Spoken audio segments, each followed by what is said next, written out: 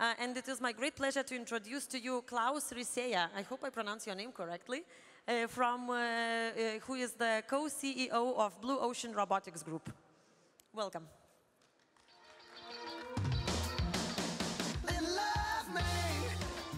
Thank you. Thank you for having me here at the event to talk about my absolutely favorite topic, robotics. So, very first, a little bit about my background. I've been active in robotics since 1988, so in many ways I'm quite an old guy. For the first many years I worked in industrial robots, that was until 2000, and then I've been working a lot on service robotics. I've both been an academic. I have been working in industry for many years. I have started up around 20 companies. I've been doing fundraising, everything in robotics, so to speak. So 360 degrees around in robotics. And that was the background for starting up Blue Ocean Robotics. And today I have 3 things I would like to present to you. So the very first thing is about the robotics industry. And why is this industry growing so fast right now? It's the fastest growing industry on the planet. And why is this so? I will show you why, and I will also make some predictions about where we're heading in the next 5 to 10 years. Second, I will show you some of the robots that we are building in Blue Ocean Robotics, 12 of these robots, so you get an idea about what are we talking about when we talk about robots. I will also share with you the business model that we have, and it's a well-proven business model for this early stage industry. And third, I would like to share with you a lot of robots that already exist out there, but many people do not actually know that these robots are already there. So I hope that this can be an inspiration for you, and I hope that it will motivate some of you for working with us, Blue Ocean Robotics or others. And I think I have some special surprise also regarding what is happening in robotics in Lithuania today. So let's start by looking at the robotics industry. This industry is growing rapidly, exponentially, in fact. It has been doing so for some years. Why is that? It has to do with the computational power. You know that computational power at a given price is growing exponentially. For $1,000, you can buy a computer chip today, which has the power of a big insect or a mouse. So it means that the robots that we build have a power of processing data from the world at that level. But if you look ahead on the trajectory that we're following, in 2023, it has the computational power of a human brain.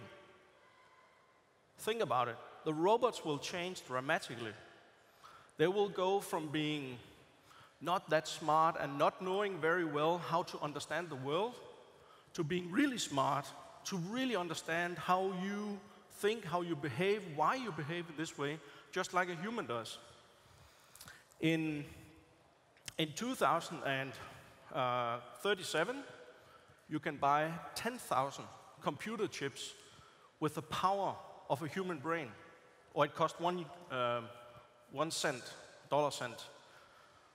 And if you project even further, 49, you can buy 1 computer chip at $1,000 with the computational power of the whole human race on Earth. And 10 years after, it cost $0.01. So the predictions of this is that robots become really smart, and this is why we see robots coming from a cage, being fenced, and they were a threat to people if they hit them. Now they got out of the cage, they can move around with people. Right now they're not so smart, but they can still see you, they can understand to avoid colliding with people. They can interact, but they're not that smart. But over the next 5, 7 years, it will change dramatically, I promise you. So I brought here an example of one of the consequences. That's on the sensor side. We will move into very smart sensors. So for example, you see the guy with the face, and here there's a simple sensor just watching his face, and actually finding out if he's angry or happy or joyful. And so it's this kind of detecting what people, their mindset, also tracking their gesture, what they do with their body and their eyes, what are they looking at. And all of that is necessary for the robot to process. So the AI part is also progressing very fast. And AI here for us in robotics means the robot's ability to perceive the world, think about alternative plans, think about the consequences of executing plans, and deciding which plans are the best to execute. So it's really the brain power that comes with it. Another way robots will change over these years is that robots will more and more go out into the world and experiment. They will listen, they will watch, they will talk to people, they will even ask other robots. And based on that, they learn things. So this is also, we see the change, we already see this happening now, robots that learn from their experience. This is something new, it's 4 or 5 years old, but it has really improved a lot in the last years. And the last thing which is going to change a lot is that when humans learn things, I mean, if one of you want to teach me something, you will start by explaining it to me, you will show it to me, then I will try and do it, then you correct me, I'll try again. So it's actually a very long process. It takes a long time. Robots, that's different. Let's say I'm a cooking robot in a private home somewhere, and my owner, he taught me how to make an omelet for the breakfast. Once I've learned it, I upload it to the World Wide Web for robots. And this is not something futuristic, this already exists. So I upload that task, that job, to the World Wide Web for robots. Now, in another home, in your home, you buy a robot that can help you, in the kitchen, for example, and you say, can you make me an omelet? That robot goes to the net, finds out that this Claus Risager robot has actually also already done this, has learned this already, and downloads this information, translates it into a different body, and can do the omelet right away. So it takes like a millisecond for one robot to learn another robot what to do. So you can also think about this as a kind of, we see the robots physically as one robot and another robot and another robot, but in a certain way you can think about it differently. You could say all these robots are like one brain, but many physical expressions. They share brain, they can share brain. One robot can ask another robot to go and do experiments, learn things, and come back, and they can share. So this is going to revolutionize the world as we know it. So to summarize a little bit, computational power is driving this industry forward. It's advanced sensors, it's AI, it's the learning from experimenting in the world, and it's sharing over the cloud. Those are the factors that are going to change this industry a lot. And let's take a look at how the industry is actually looking and how it's predicted. So you can see these numbers. This is the fastest growing industry in the world. So you can see it's almost tripling in 10 years. That's the total industry. If you go further down, for example, on personal robots, service robots, you can see it's even much more. We're going from almost no robots to thousands and thousands and thousands of robots. And actually, the industry is very young. I mean, maybe there are 2,000 or 3,000 people out there in the whole world that are actively building robots. That's it. So it's a tiny little industry. And if you want to make a business, if you want to work with this, you should better join now. It's a really good timing, I promise you. Even if you look at the most mature industry, which is the manufacturing area, it has been around since the 70s. This industry is still growing a lot. You can see the curves here. And even if you dig into the manufacturing industry, you'll see that the automotive industry, car manufacturers, are actually driving the whole industry. So you see the peaks. So you see the peaks up here. That's automotive. But if you go to food industry, plastics industry, furniture production and so on, you see no robots. There are no robots. So in a certain way, you don't even see the tip of the iceberg. It's not even come to the surface yet. So that it's just going to be a huge industry coming up. This is the curve for mobile robots, you know, driving around. I will show you later what a mobile robot is. This is the curve, sales curve for the biggest robot company in the world. It's American. It's in Silicon Valley. It's called Intuitive Surgical. They have one product, a robot for surgery. That's it. So you see they, in these 6 years, they increased sales with 600%. One robot cost $2 million. So think about it. 3,500 people, 4,000 people, something like that. And we can build hundreds of robots like that. So it's just about getting started with that, and we can build huge industries in this area. Many people have actually predicted that this is a promising industry.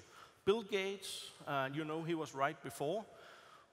He came up with this vision. There will be a robot in every home. It's not there yet, but I think we're getting close with lawnmowers and vacuum cleaners and so on. Also, the United Nations Economic Chamber of Commerce, they made a study, and their conclusion was that in this century, the robotics industry will have a bigger impact than automotive did in the last century. Think about it. Roads, cars, trucks, all of that is smaller than what the robots will have an impact on in this century. And they studied this very carefully. And I have to mention one thing, and this is the last thing about the industry. A lot of people are afraid of robots in the sense that they're taking away jobs.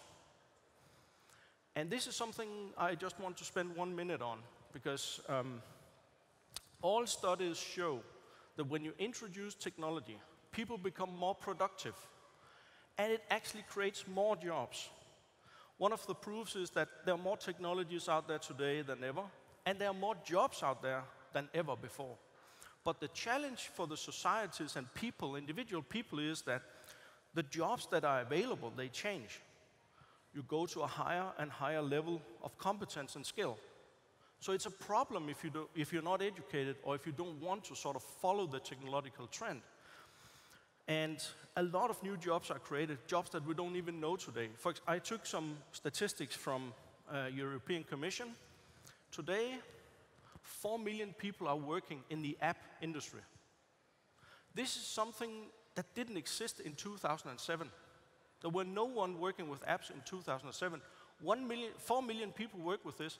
This is 1% of Europe's population. They work with something related to apps. That's crazy. That's really crazy. And the prediction is that in 3 years' time, it's 8 million. So it's actually a lot of jobs are created based on technology. But if you're not into apps, if you're not working with apps, you don't get a job, of course. So you have to follow the technological trend. That's a recommendation. Okay. So that was sort of the reason why the robotics industry is growing so fast now, and also where are we heading on the overall numbers. Let me give you first an overview now about Blue Ocean Robotics, what we're doing, some of the robots we're building, and I will share with you our business model. I hope it can be an inspiration for those of you who want to get into the industry. And yeah, so the basic for Blue Ocean Robotics is that we create new robots and we commercialize them. Create means build them, make the new ones, and commercialize means get them into the market, prove with the customers that they work, and make the business grow big based on that. So a little bit of history and status is that we were 3 founders of the company 3 years ago. Today, we are 45 people in the headquarters in Denmark. We are 100 people globally. We have 18 companies that have started up inside the Blue Ocean Robotics group. We are based in Lithuania, which was, by the way, the first place outside of Denmark, but I'll come back to that. We're in Norway, we're in Sweden, we're in Germany, we're in the Netherlands, we're in Australia, United States, Hong Kong, and we're starting up now in Malaysia, Thailand, Singapore, Italy. So it's growing crazy. And you can see some names also, Scape Technologies, Nanorec, Walmart, and so on. These are spin-off companies, and I will explain to you later what that is. So here in Lithuania, Justinas and Thomas are the co-owners and our CEOs running the operation here. And well, many people asked us, why on earth are you starting up in Lithuania? What's special about Lithuania?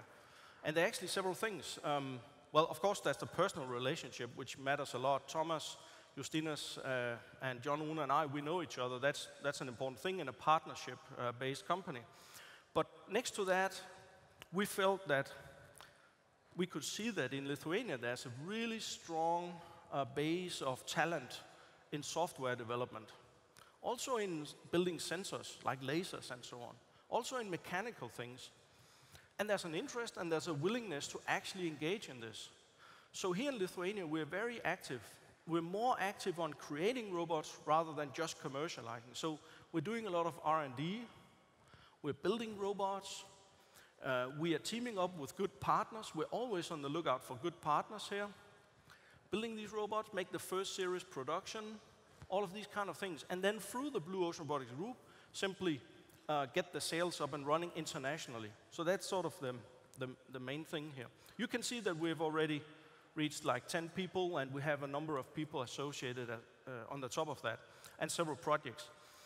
And then I think we have a special announcement today. So we have been trying not just to start up Blue Ocean Robotics here, but actually trying to get a bigger community up and running in robotics. So I'm very happy to announce that today we're starting the Lithuanian Robotics Association. So, yeah. And Thomas is the chairman, and Edgaras Likteris, I hope I pronounce it right. He's the CEO, he's the former director of Knowledge Economy Forum.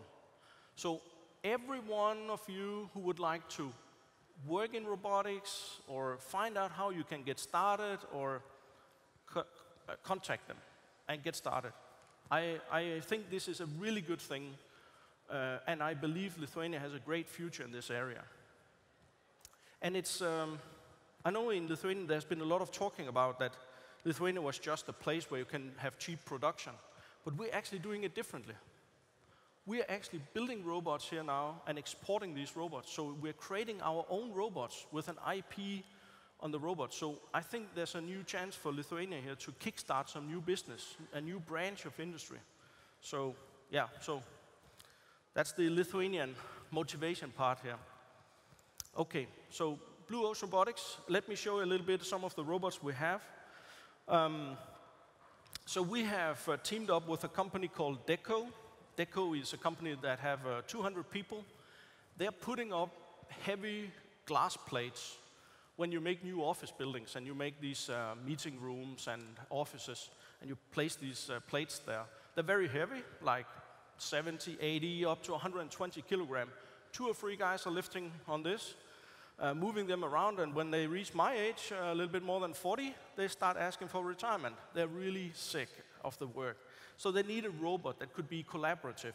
One guy to work with the robot should be able to pick up the glass, move around with it, get through narrow corridors, take up all the weight, assist when you're doing the mounting of the glass and so on. So we teamed up with Deco and designed and developed that robot. That is a part of the development, and also the first series production is taking place here in Vilnius. So I'm very proud of that. And based on that, we have spun out a company called Walmo, called for wall mounting robot. So Walmo. So that's one type of robot that we've built. Another type is, you know, when you go to a hospital, there is some risk that you get an infection there. And actually, many people die of that. It's pretty serious to get an infection when you get to a hospital. 3,000 people die in Denmark every year because of this. So this is what you see here in the video, is the way you clean these hospital rooms. But what you need to do is take out the bacteria. So for that, we have made a UV light-based robot. There are already UV light systems where it's a wagon, you move it around, but you don't effectively kill the bacteria because you have shadow effects on the walls. So we made a robot. It knows the surfaces of the room, and it moves in a structured way so that you can control how many bacteria you kill. This is made again, and we have a process. We call it ROBI design, robot business design. So this is a unique method we use. We work with end users, strategic end users that are willing to co-invest, co-design, bring in their people, help on everything. So here it's 10 Danish hospitals that participate in this development. Yeah, so that's another example. And this is a problem that the whole world has. It's everywhere. Every country in the world has this problem with hospital infections. Here I cannot show you the robot because it's very, very under development and it's confidential. But another hospital case, you know how difficult it can be to get patients out of the bed, into the bathroom, get the clothes off, and stuff like that. So normally people are lifting around on patients. So the staff is lifting around on patients. So we had a hospital coming to us and said, okay, we've seen these images here from Japanese producers. And then we had to correct them and say, these are research labs. You cannot move patients around in that way. So we joined again in this ROBI design with them and have designed now what we call a multi-tower, which is basically a robot that can move into the patient room. The patient can call the robot themselves. They can themselves get up in the robot. They can get out to the toilet. It's perfectly private. Yeah, so the first hospital has ordered 120 units. So that's great. But we're still 1 year from actually having the robot. So that's good. It's an early industry. You can sell 120 robots, but you don't have it yet. So get into this business, everyone. Just showing the variety of what we have. Here we have a drone and a subsea robot. They work together. The problem here is that big fishermen, they have these big nets. When they catch the fish, if you have mackerel and herring in a mixture, for example, you get 2 kroner per kilogram, 2 Danish kroner per kilogram. And if you close the net more than a certain amount, the fish will die and they have to take it up. But if you can catch only mackerel alone, you get 12 kroner per kilogram. And you have 1,400 tons of fish in every net. So there's a lot of money and also quality for people, because if you mix them, it ends up as dog food and stuff like that. But if you can have mackerel by itself and herring by itself and so on, it becomes human food. So it's much more valuable in that way. So we build these drone systems for these fishermen. Another type of drone system, when you spill oil and you contaminate it in this surface ring, then you want to burn it off. But it's actually very difficult to burn oil when it's in the water. Normally it's like a very risky business. They go out in a small boat, they have a kind of Molotov cocktail, and they try to get everything on fire. Pretty dangerous. So we made a drone instead that can fly out and actually throw a firebomb. So it's both fun and safe. And this is a case from Blue Earth Robotics in Germany.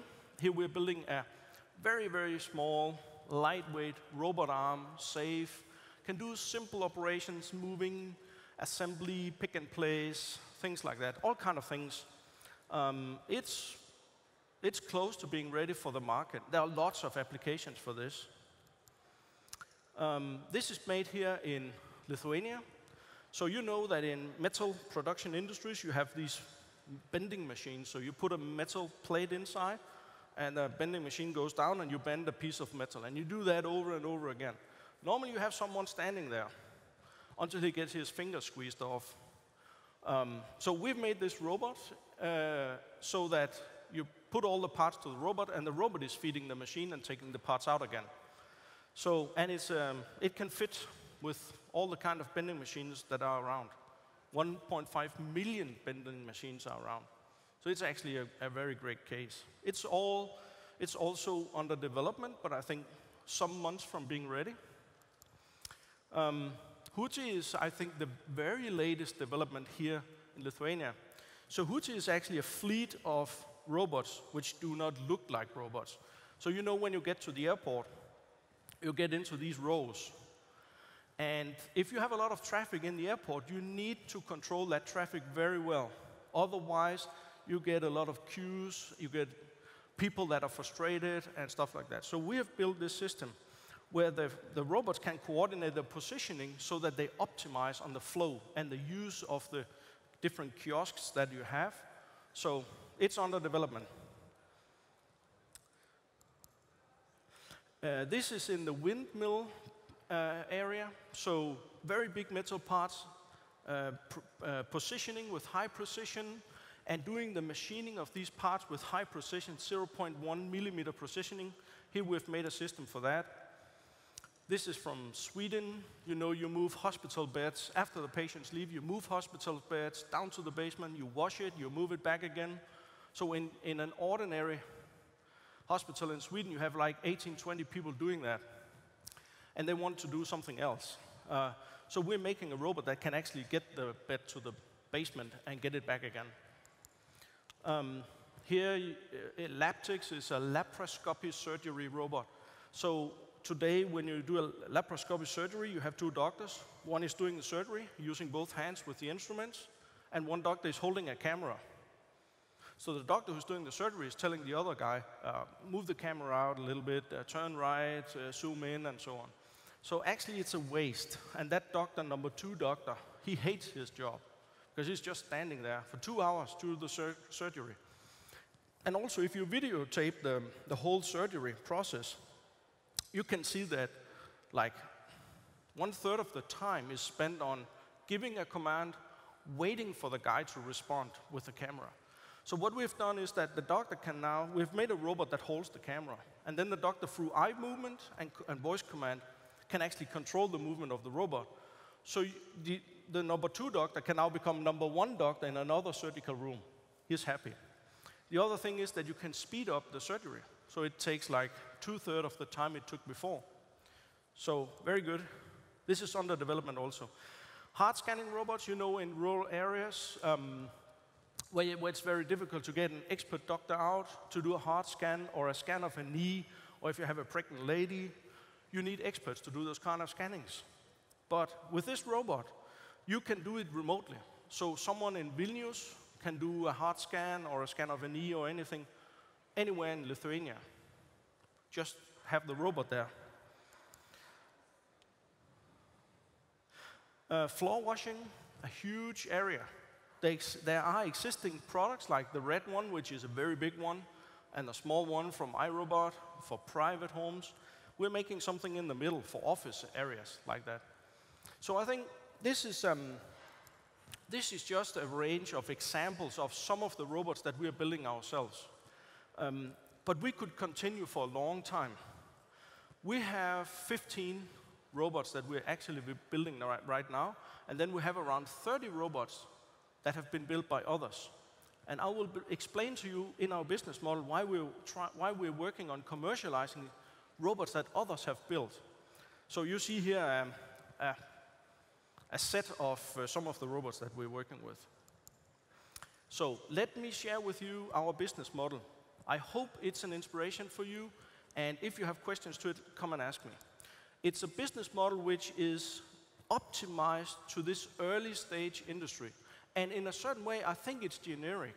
I don't think it would only work for robotics. I think it would work for other areas as well, as long as it's kind of the blue ocean, or I think we name it the Virgin Ocean also today.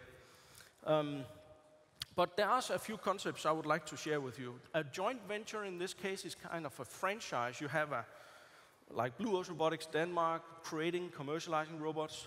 We do the same in Lithuania. We do the same in Germany, and so on. So these are similar companies in a group working like one company. That's what we mean by joint venture.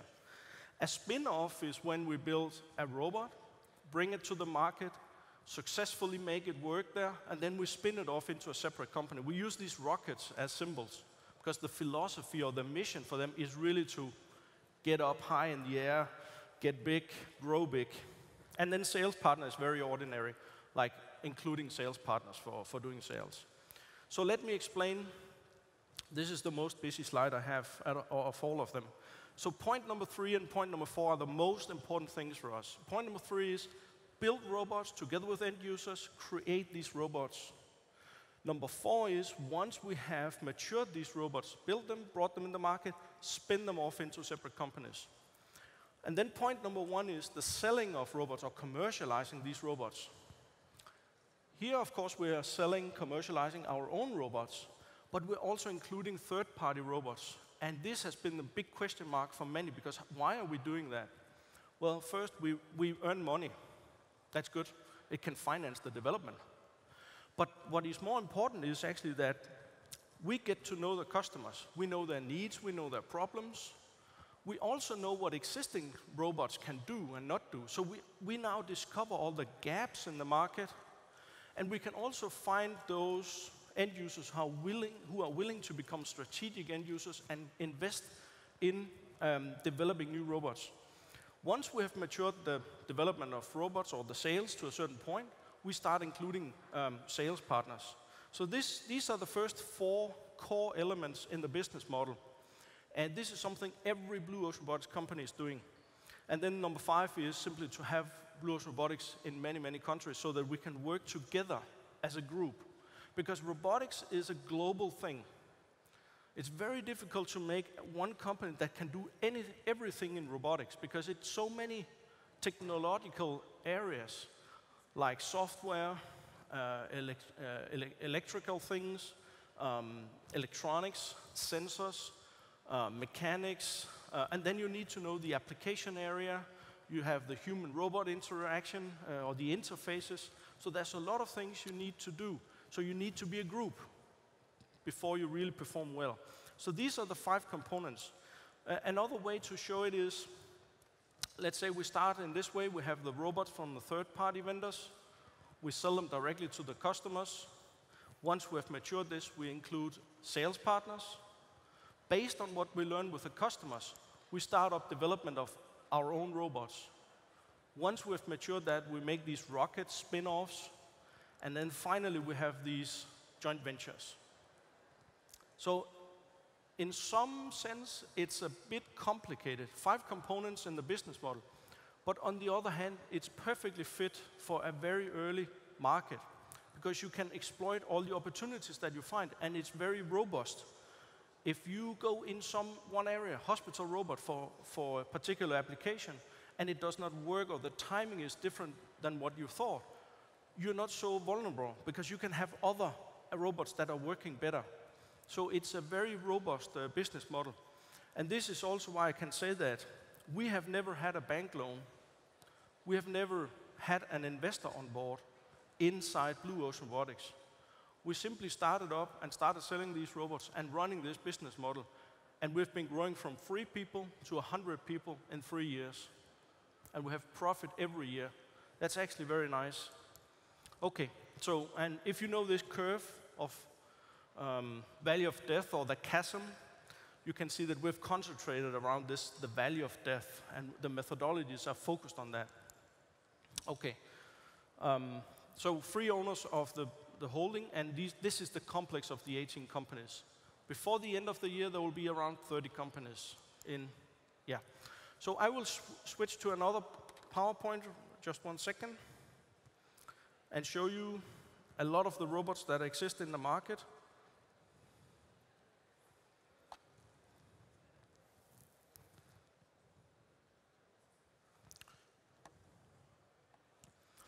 Okay. So let me start by telepresence. All of you know Skype. So telepresence or telemedicine or telecare robots, it's very simple. It's like Skype.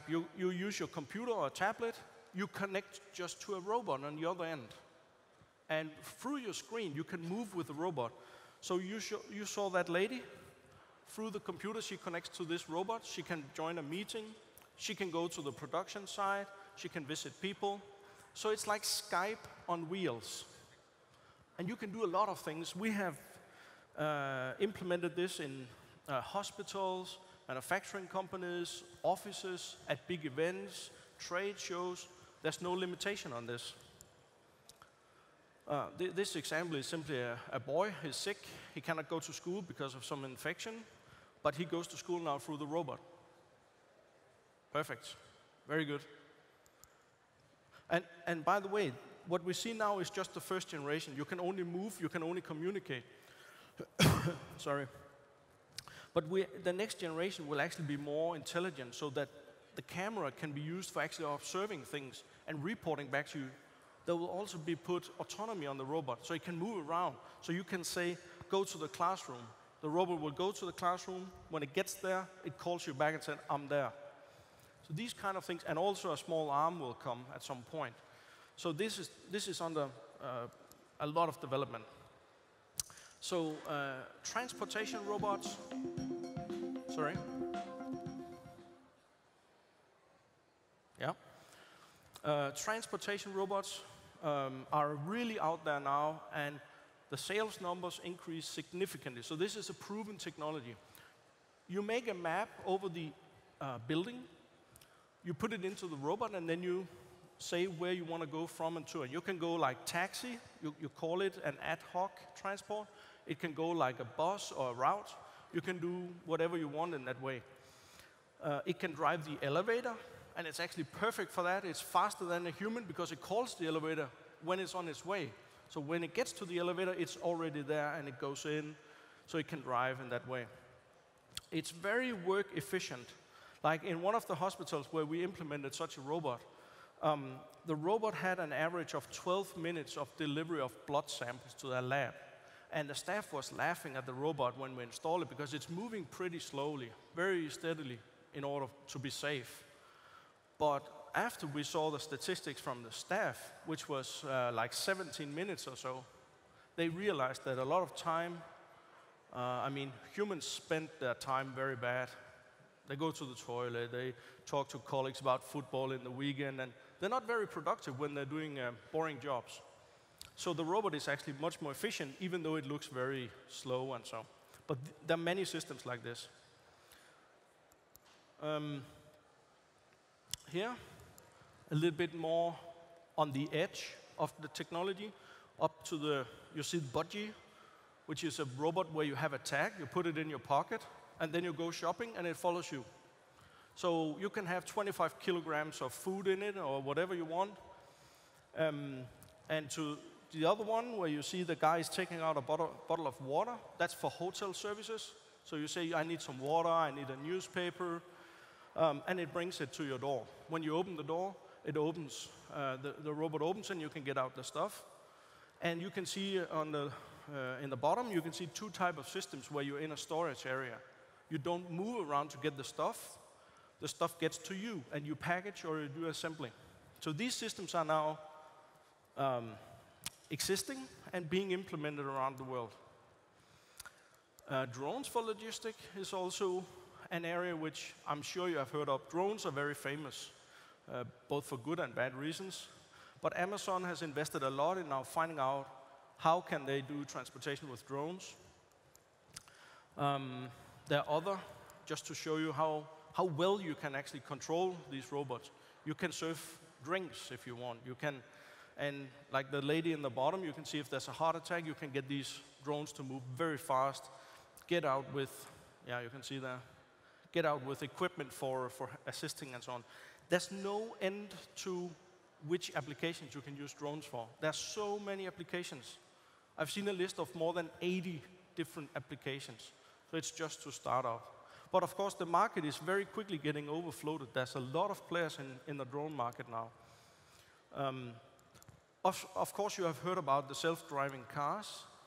Maybe you're not aware that the European Commission is now making the legal, all the law stuff for 2020. That's in 4 years. In 4 years from now, robot cars or self-driving cars will be legal. So on the highway, maybe in the city somewhere, you will be allowed to drive with your self-driving car. It will change our society completely.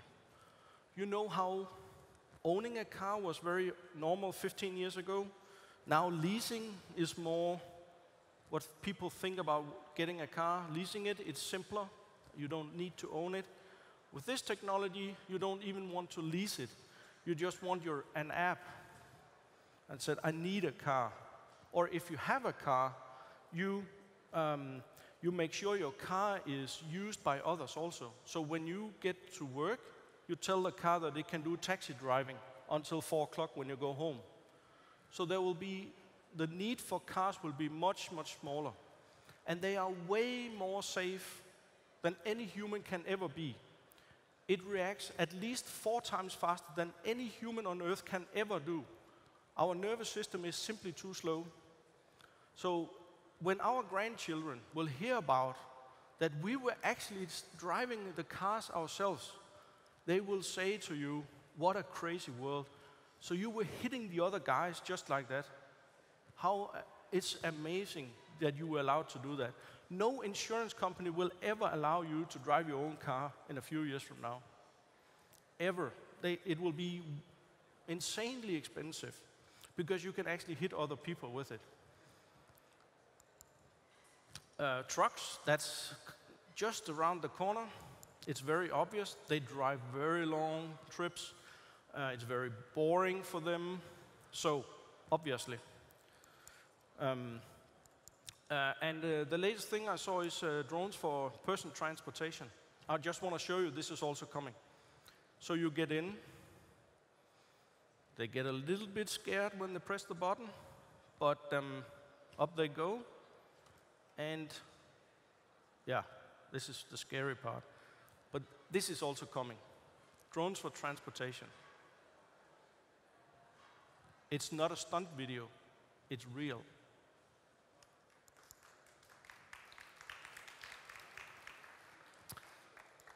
Cleaning. All kind of cleaning, personal hygiene, washing your hair, lawn mowing, all kind of things can be done with robots today. All of these exist. They are all in the market. Maybe it's an early stage, but they're all here. People with disabilities, like you see the young guy in the bottom, he cannot eat by himself, so he uses a robot to assist him in eating. Either the robot can help him not to shake too much, or the robot is simply doing all the job. Or you see the other robot, which is attached to a wheelchair. With this, you can actually do physical things like shaving, taking water out of the refrigerator, and stuff like that. These exist. These are being used, only in small numbers, but it's growing. In rehabilitation, this is a fusion of gaming, robotics, and physiotherapy, or therapy, rehabilitation therapy. So here in the beginning, when you have let's say a stroke, the robot is actually taking you through certain movements, and you're restoring in your brain the functionality, the capability to move. Later on, the robot is just supporting you, and later on again, it's actually giving some resistance, so you're actively training. But there are a lot of these systems you see for all kind of problems or disabilities that you have. Exoskeletons.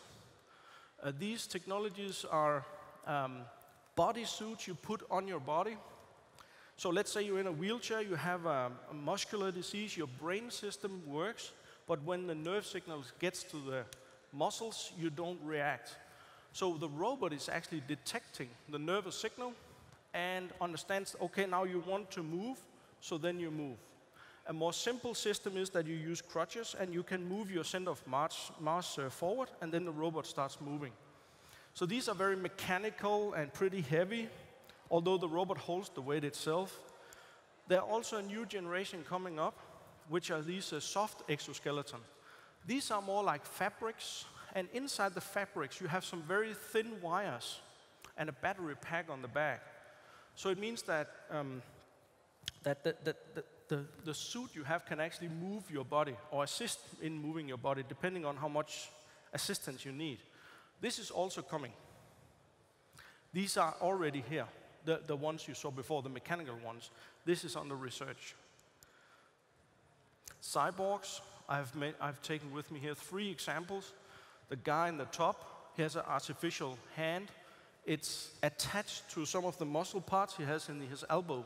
So by training on how to use that, he can actually learn how to use the robot hand. That also counts for the guy in the lower left part. The guy in the lower right part is actually, for you it's the opposite, so it's the lower left part. So the guy there, he's completely paralyzed. So he got a chip inside his brain, and he's training now how to actually think in the right way so the chip will understand this as movement, and then that is given over to an arm so that he can actually do manipulation. Yeah, he's saying hi to his girlfriend there. This is also here right now. So robots for therapy, like for people with dementia, children with ADHD. There are seals and cats and this Tylennoid, this naked type of Japanese robots. They are already here. They're being used right now. This is a topic we don't talk about, but this is a fast-growing industry. Robots that for lonely people, for love and sex and marriage, some says. I don't know, but we'll see. One guy in the United States claims he has married his robot already, but that's United States. What about this guy? It's being released this year. It's a robot you put on your desk at home, and it's for talking. It's for entertainment and remembering things and socializing, and remember to pick up your kids in half an hour, and can I do anything for you? And by the way, the grocery have an offer this afternoon. Should I order some food for you already? Jibo is the name. You can buy it from the web shop. Autism robots. So training social skills for children with autism, very hard to do for teachers. But with a robot as the medium to do that, we've seen very, very significant results on that. A different type of robots here, like a ball. These children learn now to play and interact, which is normally what they find very, very difficult. This guy is called Romeable. It can teach languages. It can speak 26 languages. So in Asia, a lot of kids are learning English with this robot because they say it's much better than the teachers they have in English. So, and it's fun. They love it. They hug it. They want to bring it home. It's great. So, and maybe one of the last things is collaborative robots is now a big, big issue. So instead of making autonomous robots in industry is now focusing much more on collaborative robots. That means think about them as assistants. You teach them what they do, you show them how to work, and they will learn, and you correct them. So they assist you in these kind of, and the robots I'm showing here are on the market. This is not research. These are robots, you can buy them today. This is Baxter. Our own glass mounting robot, same, it's a collaborative robot. So the last thing I wanted to say, the very last thing here I wanted to say is that there's a new trend that you can also take a look at all the robotic stuff, and then if you have some other products, you could actually take the trend from robotics and transform the products you have into a new generation of products. And I've brought with me 3 examples of products that are not really robots, but they have been completely transformed by using robot technology. And here I will not talk, I will just start them, and you can think for yourself. The first one is a wake-up alarm. I think it's perfect if you have a teenage daughter or a teenage son and they can't get up in the morning. Let's see.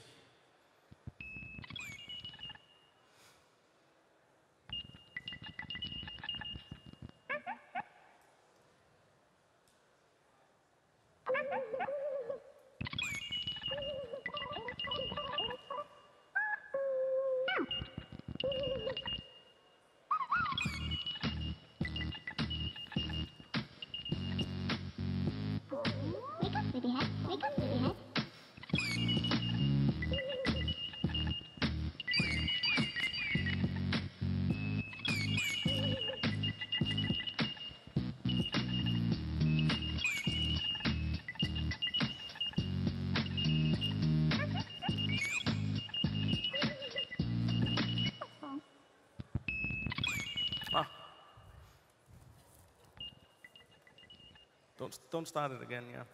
So you can buy it on the net, it's $40. And you can put in your own voice, first some nice music, and then get up. You can really do things there. The other one is a stroller. Let's take a look at that one.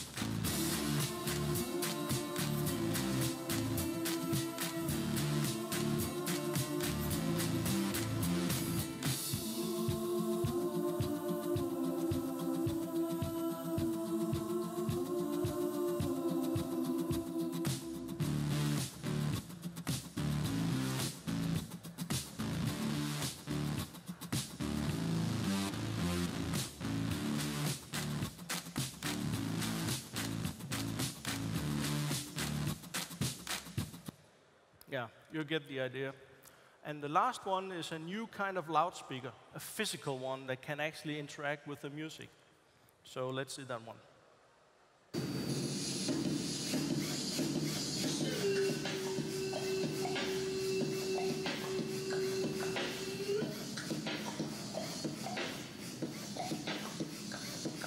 So it plays your music.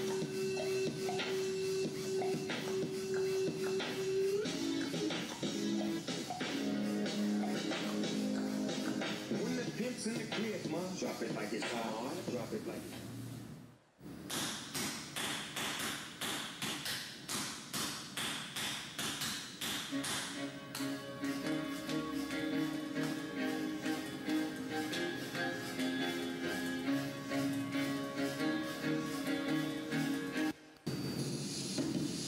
Yeah, so who wouldn't want this guy in your kitchen, right? Thank you so much.